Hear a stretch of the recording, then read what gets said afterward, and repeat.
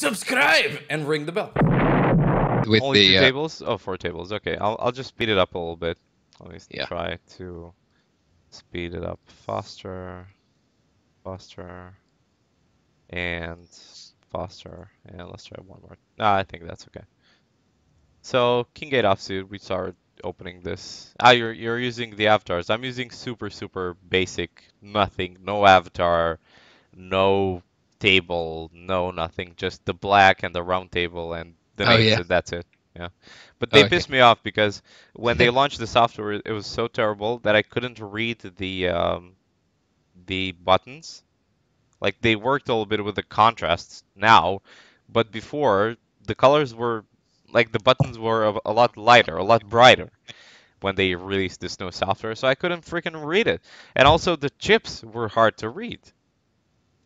Yeah, like it was terrible. They worked on it.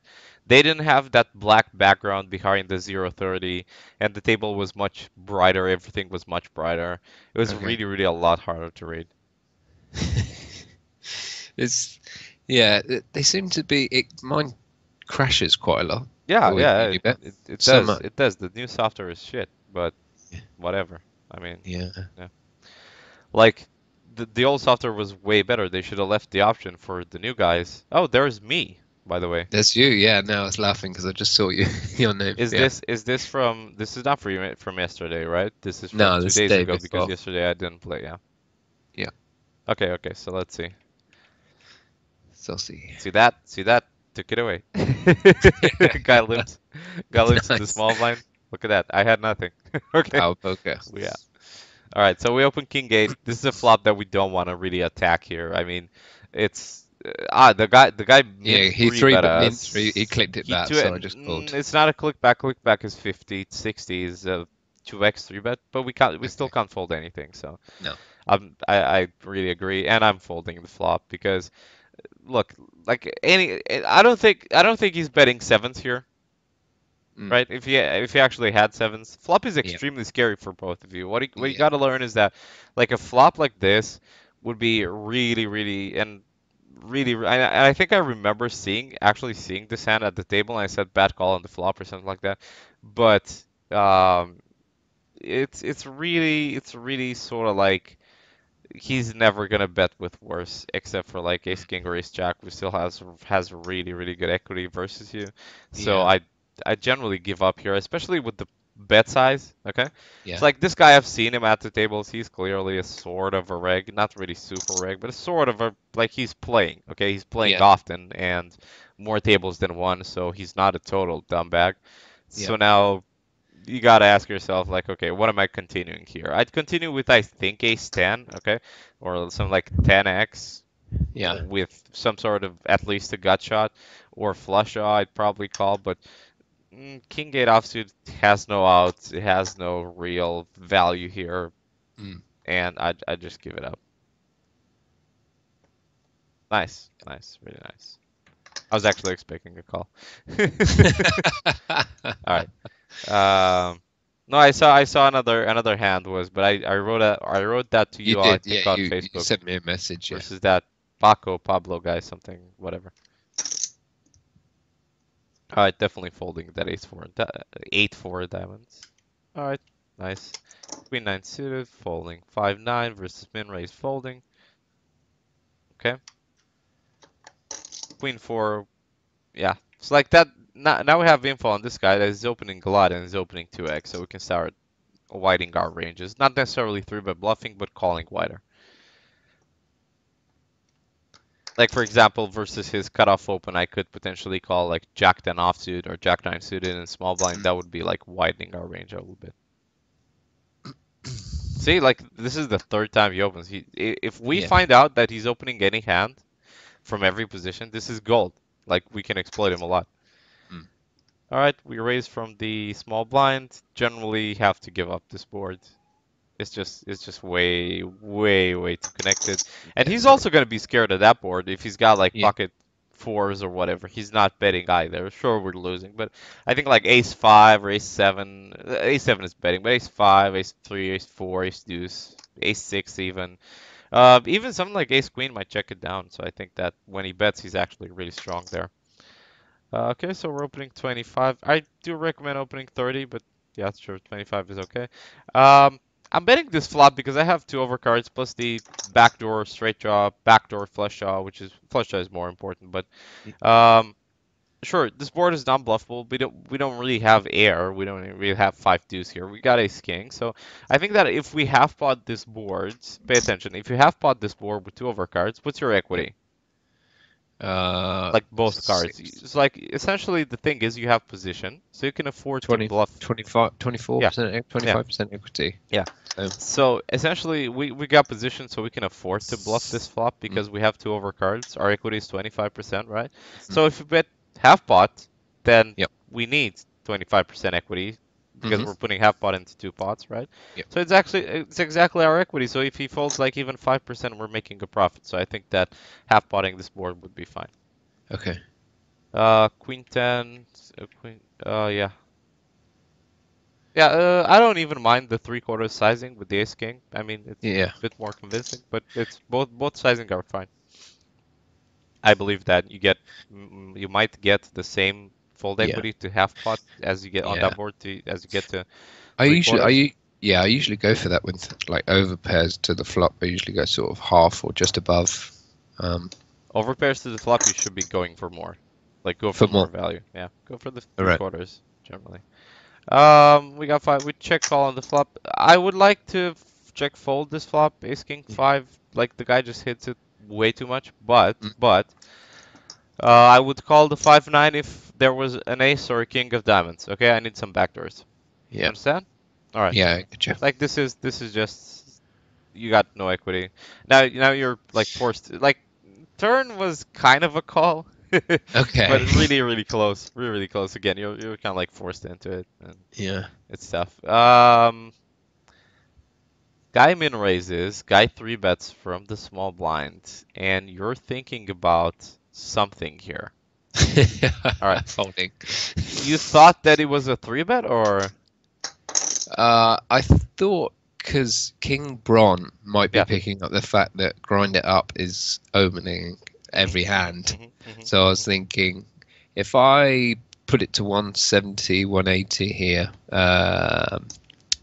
King Bron's going to have something. 170 is way too small. You need to make it at least more than 10 blinds for the other guy to call. Okay, so like 2 would be okay. 220, 2-1, 220, something like that. Yeah, I was thinking if I bet here, it puts King Bron in a position because he doesn't want to play the hand out of position against me, so he's either going to have to 5 bet or put it down. Yeah, and also his avatar is really weird. Yeah, that as well. But no, the fact is, like, your thought process is perfect. Aside from the fact that I don't think King Bron will be 3-bet bluffing, grind it up too much. I mean, he's probably gonna be 3-betting for value versus this guy who's opening wider. But I do love it. Like, I would have pushed this trigger. I would have pushed the trigger also. So very lovely play. I thought about it. I was thinking, will he? But it's a really good hand because you have the blockers. I would have done this with King Queen Ace Queen. Something like 10s plus, 9s plus. Okay. Right. Okay. And Ace King also. So that's a good play. Might also flat with aces. Depends because we're 100 blinds. The guy on the button just opens 100%. I think that it's pot on the flop is gonna be something like $2, so we can get like if we manage to get 2 streets from top pair, that would be like massive. All right, so just 1 sec, sorry. Yeah. Girlfriend brought me coffee. Nice. Yeah. So yeah, it's a really good move. You're clearly thinking. I like it. Yeah, I just didn't follow through. Like picking up on people, that's really nice, and that's also a reason why you should be changing your identity. By the way, okay. And when you're changing your identity, I suggest trying to make names that are very different from one another. Like absolutely no connection. I do connections because I don't care. I break these games. Like I started with on the 13th of January with 100, and now I got 500 and something. Sweet. So, and I didn't even play every day, so and I also coach. I didn't grind that much, but I'm Yeah. breaking these guys. I'm going up to 25 really soon in a few days, so Sweet. hopefully, like, I did have a -8 bind downswing day. Yeah. So, but I did have a +8 buy an upswing and a +13 buy an upswing day, so it seems fine to me. So yeah, I guess that this is a really, really cool move. I would have loved it if you pulled it off. But Yeah. you look. I suggest, yeah, folding is better in your current situation because your bankroll Yeah. is not that high. Yeah. Okay, this is a high variance spot. It will be in the long run. It will be a high variance spot. So, Mm. I suggest doing this when you got at least like 500. Yeah. Okay, so like Yeah. it makes sense. The move makes sense. I love it, but Okay. need more money. Err on the side of caution. Yeah, that's what I've been doing. All right, 7-9 suited there. This is a spot where this guy opens cutoff, so I fold. But I'll explain to you something that I figured out. If you're like big blind and Yeah. early position or middle position open, and you Yeah. got a suited connector, you can call because you're faced versus a range that doesn't have a lot of flush draws, so you're not really dominated in any situation. Okay, Yeah. so even something like 5-4 suited is fine to call, but you need to play it heads up. That's 100% heads up versus the early position or middle position ranges. Yeah. Okay, but never cut off button or small blind. Don't start doing that because you're gonna get dominated, flush over flush, death to your stack. Okay. So only one. Only heads up. Okay. Only heads up and only versus early position and middle position opens. Yep. All right.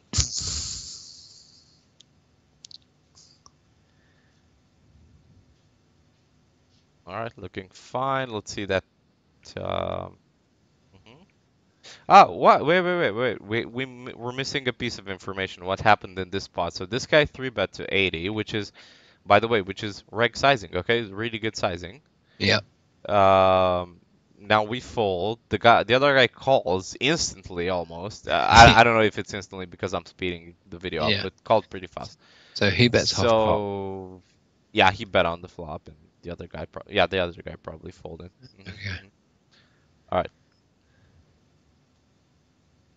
Yeah, so the guy will also call 3-bets. I kind of Yeah. extrapolate from that a guy will call a lot of 3-bets. So, like I said, we're not supposed to 3-bet bluff him a lot, but we can 3-bet wider for value.